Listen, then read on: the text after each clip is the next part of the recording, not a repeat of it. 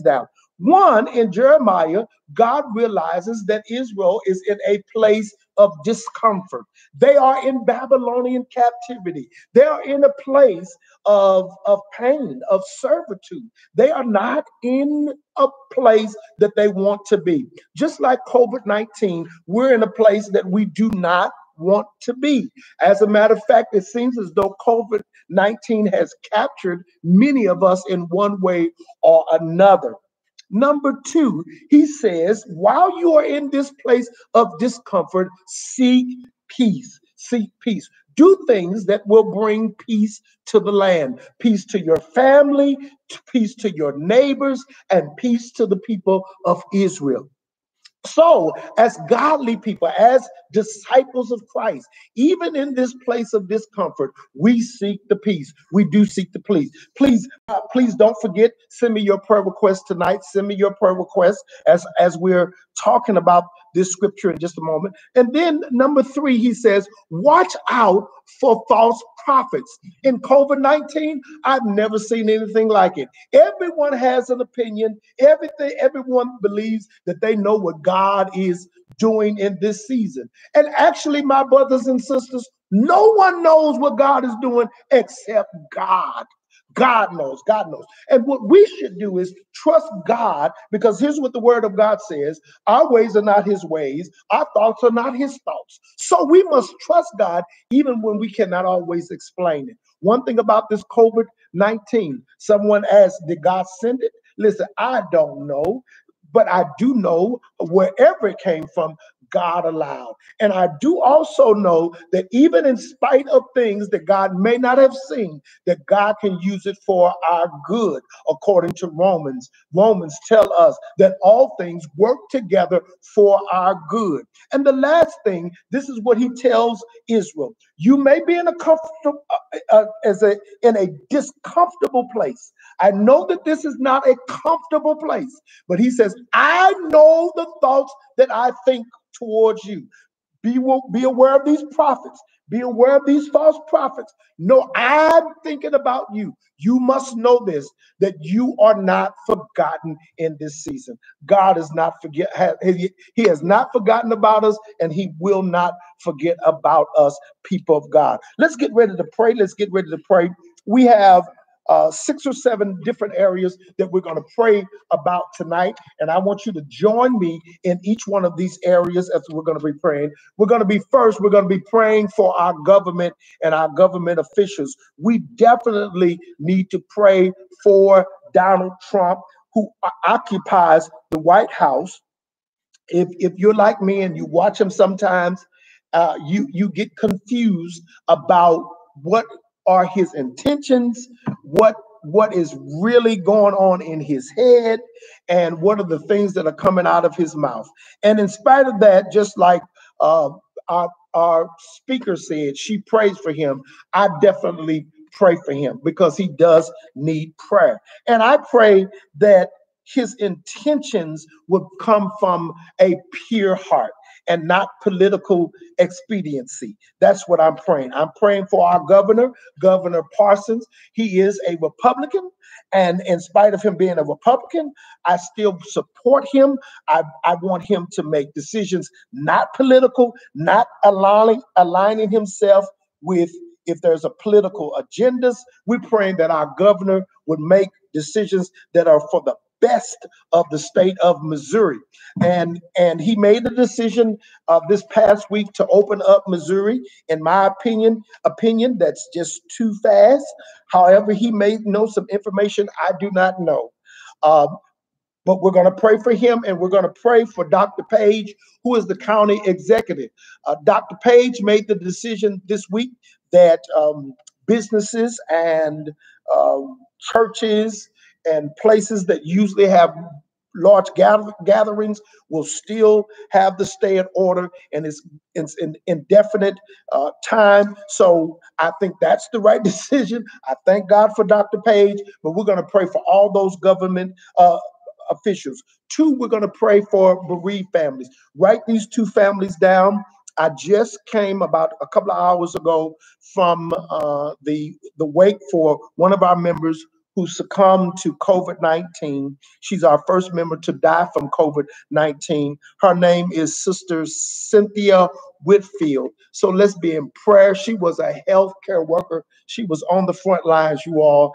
And so we want to pray for that family. We know that there's all those that grief that's going on. Sister Virgie Reed, also her memorial will be this weekend, I believe.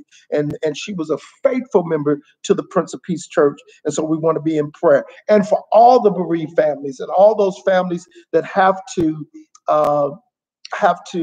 say farewell and see you in the morning to their loved ones, and they can't have services like they had before, that just kind of it makes a cloud over this season. And so we certainly want to pray for them. We're praying for financial blessings. There are people who own businesses, particularly our barbershop owners, our hair salon owners, those who have their businesses and their clothes, restaurants.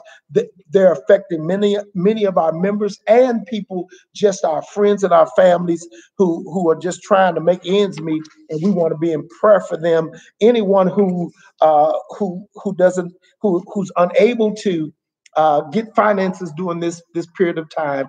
Those stimulus checks, we thank God for them, but they're only going to last so long. So we're going to be praying for financial blessings, particularly for the businesses that are closed, for people who've lost jobs. Physical healing. Sister Rutherford, write that name down. Sister Rutherford had an accident this week. She broke her arm, so we want to be in prayer for her. She's had, I think, surgery a couple of weeks ago, and now she's going to have another surgery. And so we're going to be praying for her. We're praying also for mental healing. Depression is a real thing. Many people have been attacked with depression. I don't know if you all heard about the ER doctor who committed suicide. I think she was from Philadelphia. She was on the front row, the front lines of this the pandemic, and her father was being interviewed today, and it was just so heart-wrenching of what his daughter went through, and depression just overwhelmed her. So let's be in prayer for that family and for all those who in this season may be going through loneliness, going through issues of depression, and anything that just the enemy will just attack your mind. He'll come after your mind, people of God. So we're praying for peace in the mind, physical healing, mental healing. We're going to pray for our small groups. We're praying for the increase of our small groups, for the strength of our small groups, that God will sustain our small groups, and that God will build disciples in our small groups. I want to give a wonderful shout out to our children and our youth small groups directors. They've been still leading those. Parents, if you don't have your kids in small groups, we want them to be a part of small groups. We'll get that information and phone numbers if you need to get in to small groups. Dr. Holmes is listening. Dr. Holmes, if you put your number on there, call Dr. Holmes. She'll help you get into a small groups. We'd love to have you. Every member of the Prince of Peace Church, if anyone is on here tonight and you're not a part of a small groups, we need you to get into a small groups. We would love to have you. That's how we build disciples. So we're praying for the strength of small groups to increase. We're praying for divine protection for our children, our healthcare workers, all of our family members, our church members, the Pop Church family, and we're praying for this nation, and that God would just give divine protection, and particularly in those places where people are trying to go back to work, businesses are starting to reopen. I'm real kind of on edge about that, but I'm praying in those places where they are. I just heard today that we have gone over 60,000 deaths. We've gone over that milestone, and oh my goodness, even in the midst of us going over 60,000, there are municipalities, cities, areas that are going back to work, and so we just praying God for their safety. We're praying for their safety. And then last, we're praying God, we're asking God for a cure to COVID-19. I'm praying that God would Please move our officials to get testing, because we desperately need testing and a vaccine uh, for this epidemic. Those things are very, very important. So the prayer request, prayer for the Wright family, Sister Shirley Hemphill, pray for her family. Pray for the funeral home staff. Amen. We're definitely praying for all of those funerals. Maisha Holmes, pray that she finished setting her house renovations, and we're praying that you stay healthy. Sister Bonetta, pray for Wayne and Joseph Jones. All of them are incarcerated. All of those individuals who are in the Missouri prison system, who are certainly going through, and they are in confined places. So we're praying for them. Amen. Sister Benita, uplift DeMarco, who's on a ventilator from COVID-19. Amen. So put those names on your prayer list. Sister Kathy, pray for Percy Brown and family. Sir Davis is asking prayer for Sheila Isaac. Sister Sarah Davis is also asking for prayer for healing for her family. Odell Clark, hey brother Odell, that's a shouting brother right there. Pray for churches to reopen. We're praying for that, brother. And I'm going to try to say something about that at the end of the broadcast. Dr. Harvey, we're praying for Dr. Harvey. She's on the front end too. Seeing patients, and so Dr. Harvey, we're praying for you. Sister Beverly Davis, pray for her daughter Tanisha Suffins, and for migraine headaches. We pray deliverance in the name of Jesus. Sister Mary Vanarsadale, that this is the reason why they don't allow me to read the names of students at graduation. Amen. So let's go into prayer. Thank you all for joining us. We're going to pray and then get ready to go to small groups tonight. Small groups. How are we on time? 6:50. Okay, we're going to get praying real quickly here. All right, let's pray. Father, in the name of Jesus, we thank you, God, for just being God all by yourself. You're wonderful and awesome, God. We pray for our government officials, Donald Trump, Father. Sometimes, Father, we think that he needs to tone some things down. We pray against this mentality that he's always got to attack people. We come against that. We don't need a president attacks. We need a president that will speak words of comfort during this time, and give him just got some wisdom in this season. And Father, help him to follow just the plan that he put out for the nation, and that God, that you'll help his administration. You'll help those who are working with him, those experts and scientists. Lord, give them wisdom, God, and clarity in the direction that they're leading our nation. We pray for our Governor Parson, and his wisdom as he's attempting to open up this state back. And God, there's some places, maybe some places are ready to be opened up, but God, there are many more places that should not open up. And I pray that he does not force his powers to force places that still need to be closed. Thank you for Dr. Page, our county executive, and for the mayor of the city of St. Louis. I pray for wisdom for both of them, because they are affecting our community, both in the city and in the county.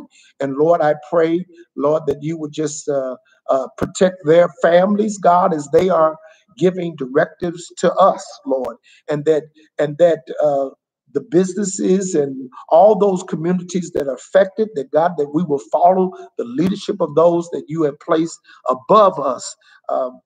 Because in the word of God, you tell us to submit to our government authorities. And Father, we want them to be right.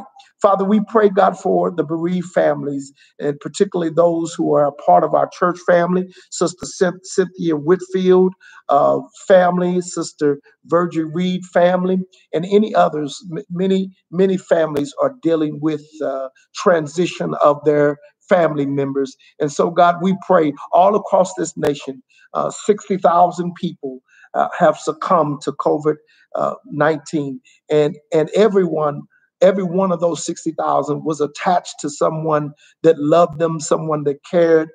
Some heart is broken tonight. Some mind is racing tonight. And I pray, God, for peace. I pray, God, especially for that physician who took her life, Lord.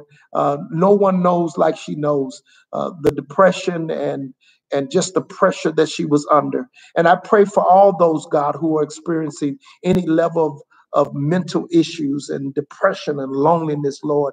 The enemy just comes to attack the mind, and I come against it, God, in the name of Jesus. I pray, God, for the sensitivity of the people of God. And that is how our small groups have been developed to help be there for one another. And so, Father, for those people who don't have anyone, I pray that they can connect with a disciple of God and give us the strength, Lord, to minister to people. I pray that you bless our small groups, strengthen them, increase them, sustain them, and build them. I thank you for every leader, Lord. Inspire them, keep them encouraged, Lord. And I pray, God, for those people who've got a little despondent, even in the middle of their small groups. God, bring them back, Lord. There's no perfect small groups because there's no perfect persons. We all have flaws, and God, we're helping one another, God, to be better in you, Lord. So bless our small groups, and I pray, God, if there's anyone under the sound of my voice tonight who is not a part of our small groups or a part of a small groups, that they'll get connected and that they'll be able to help and pray for one another, and that we can be there for one another, God, in the name of Jesus, because we grow. That's how the disciples, 12 men, grew in a small group of men. And God, that's how I believe you were designed for us to be there and grow in the word of God, in our testimonies, in our conversations. And as we look through the scriptures, God, we grow, Lord. I pray, God, for financial blessings, and particularly, God, for those businesses. There are so many businesses that need the SBA to come through with the loans, Lord. I pray for favor in the banks. I pray for people to have favor who don't have lawyers working for them, who don't have accountants working for them, and those who have employees and they're trying to make sure that their employees are feeding their families, are taking care of them, God. So, Lord, get those loans through, God, in the name of Jesus. Those businesses that are closed, God, help them to be sustained. And we know, God, that many of them want to reopen, God, but I pray wisdom, Lord. I know that there's some financial issues, but God, nothing is worth losing a life. And so, Father, if we need to gather together to support or help, God, help us to have that sense to support with be that it's finances, be that if it's food, whatever it is. God, we intercede for those who lost jobs. And God, we want to thank you for financial blessings. We thank you for providing. We thank you, God, that the grocery stores are still open. We thank you, God, that, Lord, that you have us safe in our homes, God. We thank you for divine protection. And we claim in the name of Jesus, God, according to your word, Lord, that you are a present help in the time of need. We pray for protection over our children, be that if they're with us, if they're all across the country, we pray for divine favor in the name of Jesus. We pray for every one of our healthcare workers. We pray for EMT workers, God. We pray for workers in the grocery store, God. We pray for all of the essential workers in the name of Jesus. Thank you, God, for our teachers who are online teaching our children, God. We thank you, God, for prayer warriors. We thank you, God, for our seniors, God. And we pray for blessings over them, that you would keep them and watch over them in the name of Jesus, God. I pray for every member of the Prince of Peace Church, God, in the name of Jesus. Special favor over them. I pray for every pastor, every church that's open in your name. I pray, God, for favor. I pray, God, that you would continue to bless them, and that the people will have a sense, God, to still support the things of God. Even though we may not be in the church, we are still the church, God. And I pray, God, for a cure for COVID-19. I pray for miracles, God, signs and wonders, Lord. We're not against science. We're not against doctors. We are so very, very grateful for them. And we think that they're working very, very hard to try to find a remedy for this issue, God. But however, God, We believe in divine signs, but we also believe in miracles. God, we believe that, God, you can right now cure this thing right now if you desire, Lord. And so we're asking, God, we can ask, God, we can ask in the name of Jesus, God. Bring testing, Lord, so that people can be more comfortable when we do come back together, Lord. And God, bring a, a cure, God. However, God, that you want to do it in the name of Jesus. We pray, God, that your favor will be upon the people of God, that we'll grow, God, in your word, according to your word. We're not disconnected from the word, and then we'll continue to encourage one another. This is our prayer tonight. In the name of Jesus is our prayer. Amen. Thank you, Jesus. Amen. Amen. We love you. I have a few announcements for you. We are going to small groups. We want you to be in small groups. Please get in a small group. Sister Tia is praying. Pray for her son David, who is in college. Praying for him. Dr. Irons L. Pray for her brother Dwight's mother, and the Jones family. So please put that. Did Dr. Holmes put her number online? If not, please give me that. A few announcements I want to throw at you all. First of all, thank you all. We just celebrated this Sunday 97 years. You still can give an offering. Several of you all did give an offering, and so some of you all still may want to give an offering. If you can't give the $97, just give any kind. Just sow a seed in your church. Hey, I want to say sow $20, $50 on my church. Go to Prince of Peace Church, STL.com. You can go and Givelify and give that way. Listen, I'm saying this live on air.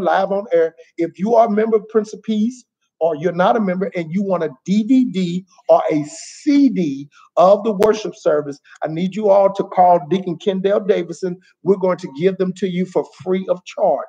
Free of charge. We'll have some at the church. If you want to come and pick them up, you can pick them up on Saturday when you come to get communion, or we will try to get them to you. Call Deacon Kendall Davison at 314-517-0905. Would you put that in? Would you put that in the feed? Deacon Kendall Davison. If you want a CD, they are going to be free, or DVD, they'll be absolutely free. 314-517-0905. We had a great worship on last Sunday. This is communion weekend. So this Saturday, you can come and get your communion cup and partake of communion with me live on Sunday. You can partake with me on Sunday. You can come and get communion from the church between 10:30 and 11:30. And then we will have communion drive up on Sunday from 11:30 to 12:30 or 11:30 to 1 o'clock. I will be here as long as you all are coming. I promise you, I will be here from 11:30 to 1 o'clock for drive up communion, and we will be policing that. We'll be controlling the crowd so there won't be a larger than 6 or 10 people in the vestibule for communion. So if you desire to be a part of that Saturday, you can pick that up, communion, and you can do that at your home if you're more comfortable that way, 10:30, 11:30, or you can come to the church between 11:30 and 1 o'clock on Sunday, first Sunday of May. Please join the small groups. Please join a small group. Sow a seed on this prayer. I hope to see you all on Sunday. Your comments are so needed. I want to thank our team members who have been working very, very hard for getting our Facebook and our YouTube up and going. So good to see you all. So many people are asking, when are we going to be back in church? People of God, I wish I had a better answer for you all, but as long as we are the church, let us realize the building is not a church. I want to see you all live just as much as you all want to see me. Y'all want to see me live, don't you? Don't you want to see me live? I hope to see you all very, very soon. We're going to be very, very cautious. We're going to be very, very cautious about reopening the church, and so we're going to do that. If you all pay attention to the news, we're certainly going by what Dr. Page, our county executive, as long as the county is closed, we certainly will not be reopening the church. And then even after the county opens back businesses, we still will be having conversations about when we will be opening. So, and what he said is that it's going to be indefinite. So we just really don't have any idea. But I hope that to see you all for communion. It would be love. I'd just be blessed for you all to come. I want to ask you to do something. If you do come for the drive-by, would you please have a mask and then have gloves? If you don't, we're going to try to have some here provided for you. Let's still be safe. Let's still be safe. 40% of the cases of COVID-19 in the state of Missouri is in the St. Louis area. So we need to be very, very cautious. I want you all to be cautious. All right, go ahead and get on to your small groups. It is good to see you all. God bless you. Love you so much. And you all take care. God bless you. Sorry, I was over a little bit tonight. Had a lot to share. Love you. Good night. See you Sunday.